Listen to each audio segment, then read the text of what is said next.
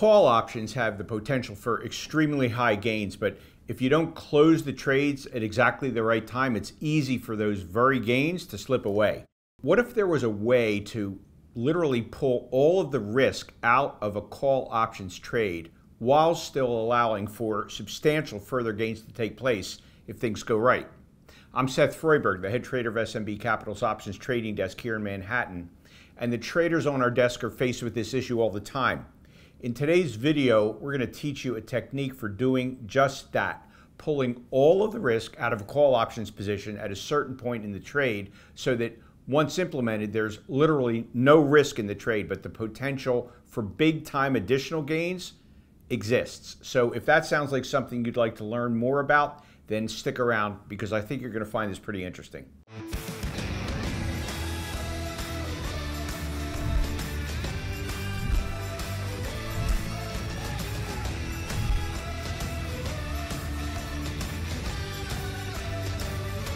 Hi, I'm Seth Froiberg, and I'm the head trader of SMB Capital's options trading desk.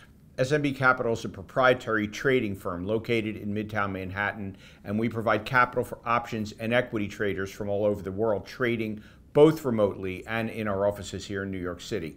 Now, I'd like to suggest that you click on our subscribe button right now so that you don't miss any of our free trading videos that we produce for traders and investors all over the world. They're really very valuable.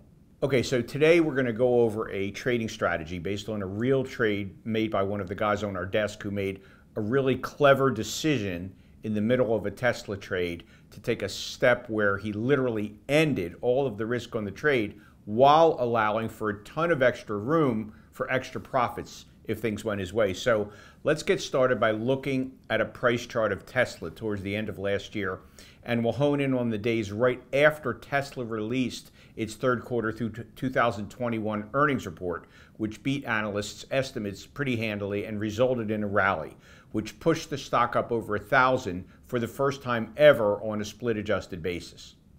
And so traders at our firm saw this as a buying opportunity, as they expected the stock to follow through on this rally. And so, as they often do, they turned to call options, especially on high-priced stocks like Tesla, to express their bullish conviction on a stock.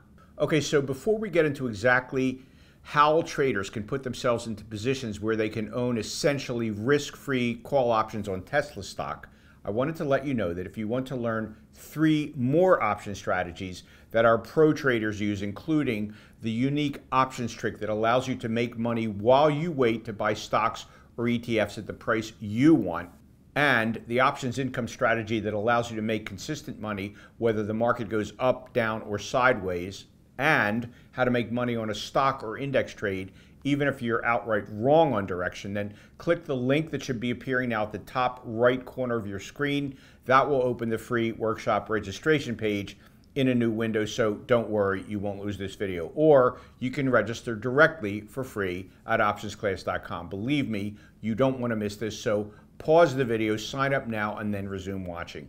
Before we jump into this Tesla trade, just to make sure everyone can understand how it works, we're going to do a really quick review of how call options on stock work for those of you who may not be familiar with them. And this will be really quick for those of you who do, so just hang in there. What's known as a call option on a stock entitles the buyer of that option to purchase 100 shares of that stock at a certain price called the strike price of that option, regardless of what price the stock is trading at. The buyer of a call option pays what's called a premium to the seller of the option because the seller of the option is taking the risk that the stock will go way above the strike price of his call, in which case the buyer can exercise his option. The seller could lose money on the transaction because he'll have to sell the shares to you for far less than the value they're showing in his account. So naturally, all other things being equal, when a stock goes up, the right to buy that stock at that fixed strike price also goes up. But it's important to realize that if the stock on the expiration day of the call option is not above the strike price of the call option, then the seller of that call just pockets the premium that he was given by the buyer. He walks away completely free of any obligations because no one would obviously exercise the right to buy a stock at a price higher than it's trading in the open market. And so that's how call options work in a nutshell. We're going to get back to trading Tesla using call options right after their earnings release last October. So let's see what would have happened in the morning that day if this trader were to have bought 10 of the Tesla 1150 strike price calls expiring on November 5th, 10 days later. Well, since those are priced at 1551, and since each options contract represents 100 shares of stock and the trader buys 10 of them, as you can see from the calculation, the initial cost of the trade would be $15,510, which is a relatively small trade for a prop trader, incidentally. And so he's betting that at this point, Tesla, which is currently trading at 1068, is likely to push over 1100 over the next 10 days, which of course was a possibility. And so let's now move to November 1st, just a few days later. And as you can see, Tesla turned super bullish and the stock pushed up over 1200 for the first time that day.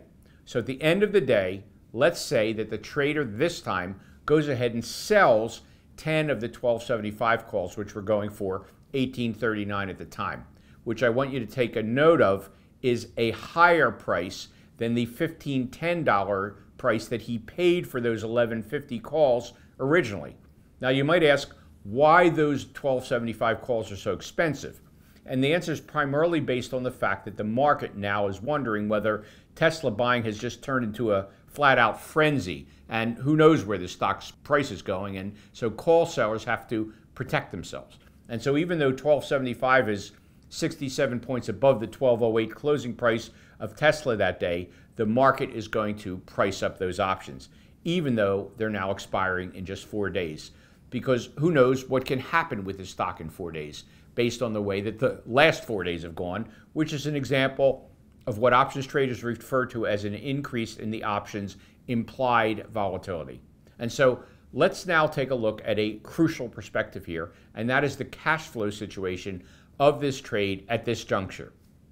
And starting with the cash we just brought in from selling those 10 calls, which as you can see from the calculation comes to $18,390, and subtracting out the $15,510 original cost of the 1150 calls, the trade has now turned positive cash flow, meaning we brought in more cash from selling the 1275s than we spent on the 1150 calls originally. Now, why is this such a big deal?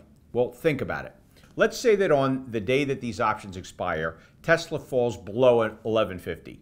Well, in that case, then both the 1150 and the 1275 options expire worthless. And while that would not be the optimal outcome, by selling the 1275 calls at the right time, even if Tesla drops back below 1150, this trader still keeps the cash flow of 2880. You get to keep that positive cash flow no matter what the options are valued when they settle. And this is always going to be true as long as the options that were sold for a price greater than the options you initially bought, and the call options you sold were at a strike price higher than the options you bought. And both of those things were true in this case. Okay, so let's move now to the day that these options expired. As you can see, Tesla remained above 1200 into the close on November 5th. And so what most options traders do is that instead of allowing the options to expire and then physically take possession of the shares if they own any call options with strike prices below where the stock is trading, instead they simply go ahead and close the options position itself, selling off the calls they own and buying back the calls they sold. So let's see what that would look like on this day at about 3:30 in the afternoon, the day that these options are going to stop trading. And as you can see, the 1275 calls we sold for all that money, well, those are practically worthless, trading for 4 cents, because the chances of Tesla rallying to 1275 in the next 30 minutes is obviously pretty small. So those can be bought back for a price of 4 cents. Whereas the 1150 calls we bought when the trade started are now selling for $70.92, which is almost exactly the difference between the stock's current price of $1220.90 and the option strike price of $1150. And that's no accident, because in 30 minutes, whoever we sold that option to will have the right to buy Tesla at $1150 when it's trading around $1220. And so that right is very valuable, and people will pay us that difference to own those calls. So we can sell them for just about that difference at $70.92. And so let's take a look now at the final value of this trade. And as you can see, if we start with the cash flow we've received from selling the 1275s originally and subtract out that original cost of the 1150s and the $40 it cost us to close out those 1275 calls for next to nothing 30 minutes before expiration. And if we then add back in the cash we collected from selling the 1150 calls, which have appreciated up to over $70,000 in value because they're so deep in the money, the final profit on the trade comes out to $73,000, a return of 475%. So what I'd like you to take away from today's video is once you get up money on long options trades, such as flat out buying calls on Tesla like the trader did here, if you sell those calls and close your trade when they get up some money because the stock's rallied as you wanted to do, then you end your ability to make any more on the trade if the stock keeps running as it did in this case. Whereas if you sell calls well above where the stock's trading, but for a price greater than what you paid for the original calls, then you've ended the risk on the trade. You can't lose at that point. Why? Well, think about it. The trade we just demonstrated, if the stock closes at or below 1150 on expiration day, you keep the cash flow of the 2880 as we mentioned before. If the stock closed between the long and short calls, somewhere between 1150 and 1275, then you take 10 times the difference, because we've got 10 calls, between the closing stock price and the strike price of 1150 calls, and multiply that by the 100 shares that each call contract represents, and you add the initial cash flow, which is what happened in the example we just showed you, where the 1150s had that huge value while the 1275s had basically no value. But if the Tesla price had run up past 1275, then the 1275s would have started to have value, which is bad for us because we're short those. However, the value of those would have been offset point for point by the value of the 1150s as they got more and more valuable also. And so once Tesla were to get to 1275, the trade can't appreciate any more than that because of our short position at 1275, which is now offsetting any gains in our long position. But I mean, that's not exactly an unhappy position to be in. After all, that would be a gain in excess of $127,000 if that were to happen.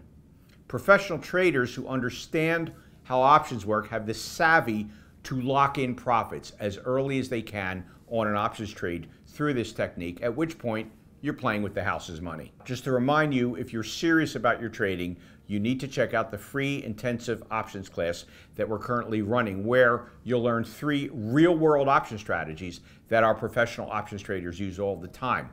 Just click the link that should be appearing now at the top right corner of your screen, or you can just head on over to optionsclass.com to register for this free workshop directly. It really is a rare opportunity for retail traders and investors to learn directly from Wall Street traders, but that's exactly what you'll be getting through this free online workshop. So click the link to sign up now before you miss it. And please don't forget to hit our subscribe button right now so that you don't miss any of our free training videos to help you to up your game as an options trader.